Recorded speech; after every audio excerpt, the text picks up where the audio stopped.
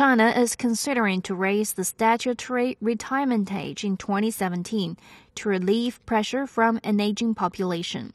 An official said the plan is likely to be implemented in 2022 after a 5-year transitional period.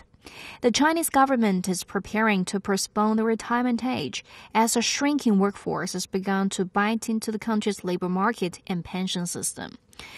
The population of the Chinese aged between 16 to 60 fell for the fourth consecutive year in 2015 to 911 million. Currently, the retirement age in China is 60 for men, 55 for female white-collar workers, and 50 for female blue-collar employees.